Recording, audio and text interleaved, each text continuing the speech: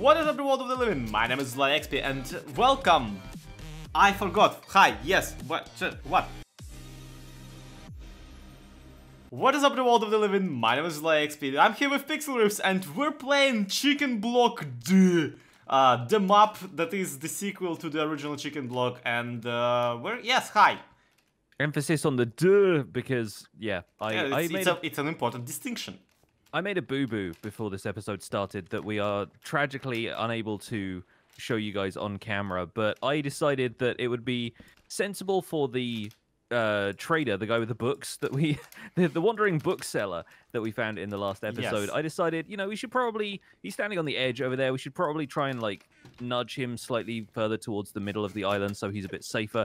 And what I did was I threw a fishing rod at him, and that had the effect of knocking him into the void. Allow me to recreate a distinct recreation of the events. So yeah, that was the thing that I did, and so that was horrible. And so now Zloy is no longer allowing me to trade books, and practically speaking, that means that we can just get on with whatever we were doing and hope that he comes back at some point. I mean, you say Zloy doesn't allow me to trade books. In reality, you can't trade books with a trader that you killed, Pixel Riffs. Yes, exactly. So yeah. If you were the trader in this instance, in this dramatic reenactment, then yes, turns out we can't get books from you if you're in the void. So yeah, we decided we're going to expand the melon farm just so we can have access to more seeds, because the breeding program kind of has to go into overdrive for us to do this by brute force guesswork. Well, I mean, you say brute force guesswork, but I just figured out what the recipe for the leather chicken is.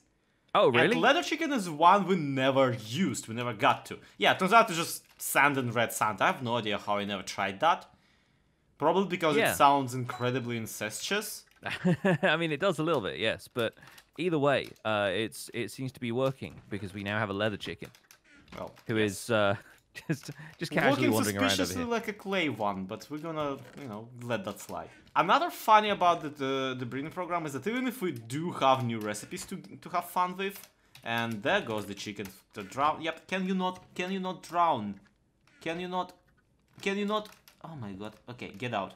There we go. I don't know what I expected, and I'm still disappointed. So even if we do have new recipes, that don't mean that we have seed to, exploit them. Especially if you want to try and speed it up by force feeding all of the mini chimkins into maxi chimkins. So we better pick up the slack. Luckily, we do have enough dirt and grass and all kind of chickens to potentially continue doing our melon field. What are the what patch? Melon patch, melon satch. I don't know what melons grow on. Mostly. Yes, they don't grow on trees is the important thing. So we are having to farm them for all they're worth over here. I mean, and they're worth quite a bit right now. We do have a tree farm already, so if there were a tree situation, actually would be better and faster. Right. And now I'll need myself a new net. Another thing about the specifics of the chicken breeding and why we need to hurry the heck up with that is that the knowledge trader only really has the most expensive books left. So there's a certain argument to be made in favor of getting as many chicken tokens as possible. Yeah, the chicken tokens we can kind of farm, because if you breed a couple of the chickens together, the eggs hatch really fast, like the gravel chicken and the mycelium chicken. But yeah, we still need to do that whilst also figuring out which combinations of chickens are going to be to our benefit. And then he can sell us a book that tells us the one thing we thought we'd tried, but then we didn't. That sounds like you're sassing me, but I know you aren't. No, that is entirely how this map works, apparently. Yes. All right, I'm leaving a few of the chickens of a particular kind in the there goes my net, in the chest, but I'm getting 5 and then another 6 grass and dirt chickens, and I'm setting up a separate pen for them in hopes that we'll be able to wait, why Why though? We have so much dirt. Yeah, we got quite a lot of that actually. It Yeah, we turns have out. so many islands with dirt. What are we talking about? I was just gonna go and get.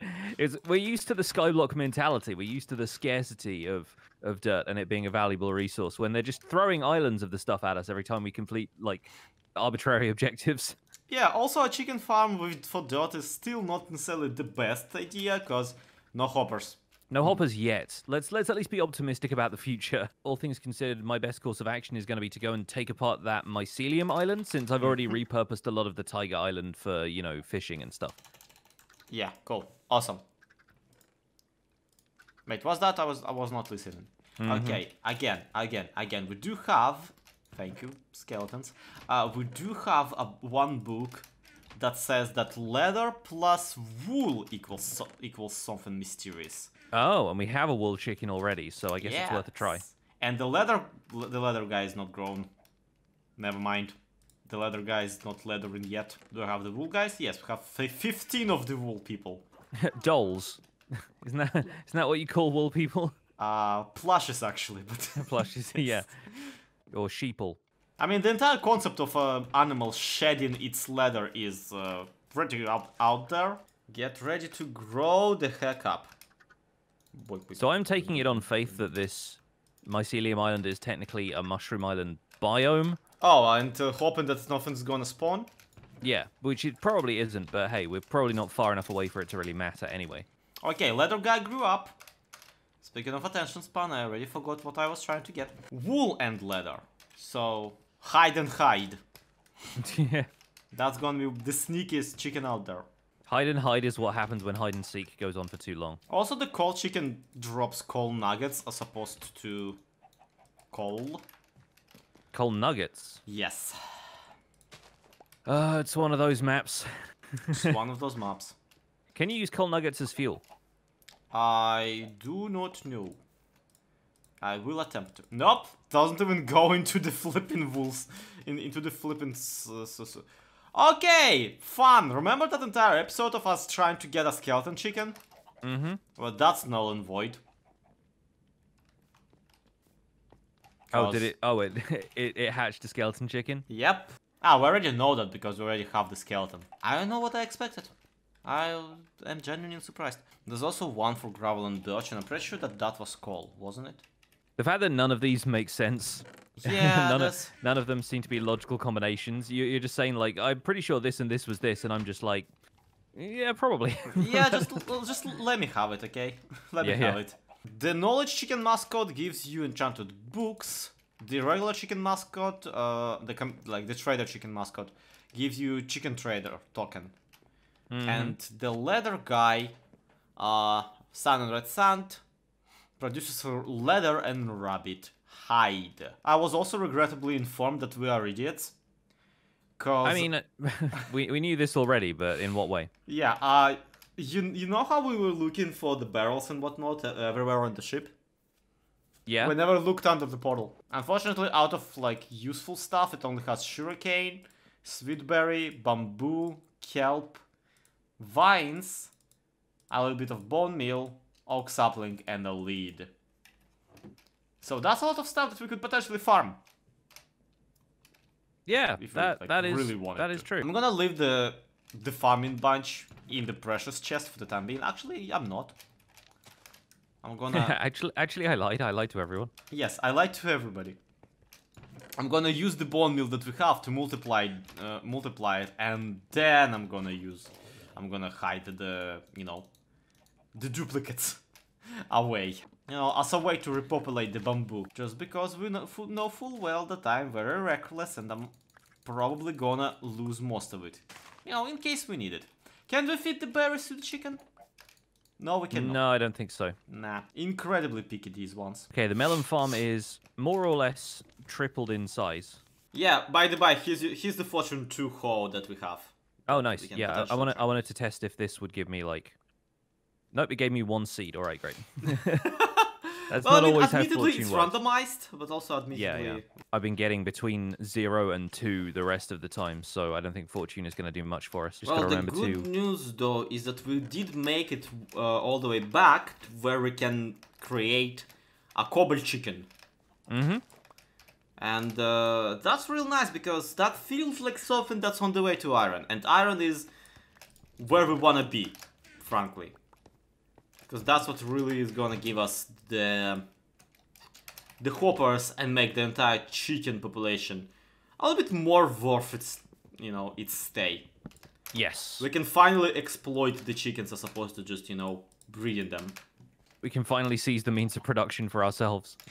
So that means that I need 1, 2, 3, 4, 5, 6, 7, 18 times 2 of seed to try and breed it with everything that we have. Well, good thing we got the big farm going then. Well, yeah, for the given value of big. I've adopted the practice of putting cobblestone underneath all of this just in case we want to do anything with it later. But, yeah, we will probably... I reckon we can expand this to like 5 or 6 rows, and then that will hopefully be producing a melon basically every time we turn around. Alright! Any particular reason you decided to spread them out like one by one, or... I mean, it's not really going to block any of them to spawn in any of these spaces. Like, if we just keep harvesting the melons as soon as we see them, then it shouldn't be a problem for the others growing. We're going for speed here. As much as that is applicable to flipping melons. And, like, if we had other crops to rotate them with, then they might potentially grow faster, but that is a spider chicken. Was that the cobble chicken egg? It was the second cobble chicken I wanted to breed up. So we have at least one cobble chicken still? Yes. Okay, that's even the if we important didn't, we can always make more. We know the recipe now. Yeah, it just struck me as the kind of thing where we would be like, wait a minute, do we have that? And then realize that the cobble chicken was never actually used in anything and we'd missed it the entire time. Well, yeah, that's why I said I need like half a stack of seed just to double, triple, quadruple check how much like every single available recipe for the cobble chicken. That is fair. Though, I mean, to a degree, it feels like I already did that back when we had, you know, the one that was on the Sand Island. But if we learned anything is that my prior experiences are not to be trusted. The scientific method has abandoned us long before we have abandoned it. The problem being that the scientific method usually involves some sort of control, and we have no control whatsoever. So, yeah, sacrificing a lot of fully grown melon stalks for the greater good here, but sooner or later this will yield fortune, and the rest of the time, I guess at least the mob farm is still producing bone meal, so I can regrow some of these. Yeah. I mean, the steady supply of bone meal is incredibly nice. Yeah, it is kind of helpful, right? I'm gonna start like every single survival world I do from now on with like a farm like this, like a mob farm, just to have the bone meal, and that's not to mention the gunpowder. Yeah, no, it's just a sensible thing to do. Like, there's never a point in this game where bone meal is not a convenient thing to have, and whether it's like from a skeleton spawner or from one of these, just having it makes your life infinitely easier. It used to be like one of my go-to rules for how, like, building a city on a server in Minecraft, because I used to play on like a public server, so it would make sense to always have at least one skeleton farm, because bone meal. So you would need a skeleton farmer, not farmer, spawner, and 2 of each kind of animal. You're like, so it's just so I can repopulate the entire world if I need to. Absolutely, because again, public multiplayer server, animals only spawn once, and like, because large chunks of the world are constantly loaded, you can't count on this passive spawning algorithm. So you're just out there being like, yep, make a bunker with all of the animals, just complete the Noah's Ark. You have no idea how many times I had an enchantment table and all the bookshelves stolen. Yeah. From the community enchanter. It's embarrassing. Great! Our only cobble chicken got just murked by a Fred Flintstone one. The kicker is that the Fred Flintstone one hatched from our cobblestone chicken egg. So our second cobblestone chicken just murked our first cobblestone chicken. You all know something really funny? Yeah, what? I was mashing at that witch to kill it, and there was also, I think, a baby zombie in there, so I killed that. Guess what it dropped? Wow! the only iron ingot we've seen this entire time, and I just got it from a baby zombie instead of a chicken. Well, that's just a mockery, in it. It really is, and I can't do a whole lot with that, so I'm just gonna put it in a chest. Yeah, I'm desperately trying to come up with something that we could make out of one iron ingot, and I don't really feel that like we have enough of a use out of a one iron shovel. Well, I do now have 2 redstone from that witch as well, so do you want to make a piston for something? Is that gonna help? This is our second cobblestone egg in a row that hatches the hostile chicken. Yeah, I don't have a great deal of faith in whatever's coming next. Yeah.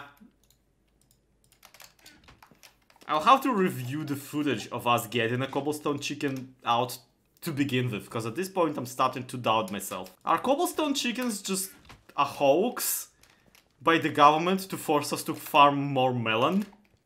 it could be. We're in the pocket of big melon and we don't even know it. Hey, remember how the mycelium chicken took like half a second to hatch? Mm-hmm. Yeah, that was fun. I wish that happened again. Yes, cobblestone chicken is taking its sweet time. Yep. Probably it's gonna become a spider. Just, never mind me, just randomly hitting my head against the campfires in hopes to get some bone meal. The usual, you know.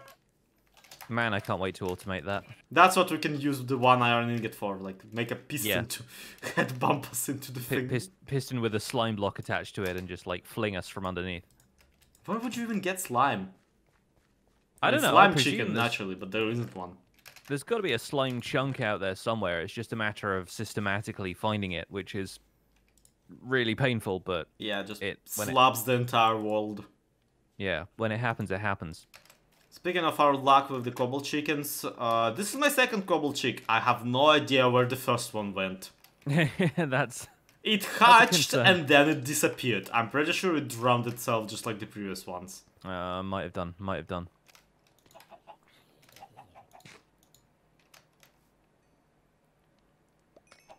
And would you look at that?